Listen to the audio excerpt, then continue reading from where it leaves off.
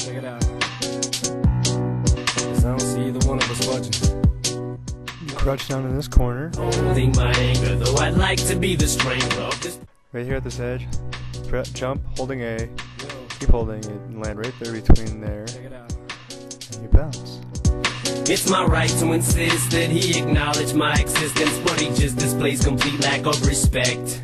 That's what he says to himself as he uses magazines to trash me, as he sits with both his feet up at his desk, smokes a bag of his weed and starts imagining things, and he just can't see that he's manically depressed.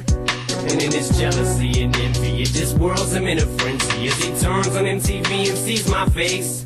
He don't exist in this world, so he just crouch in that corner, stand right here at the edge, and jump right there where they meet, and then you bounce.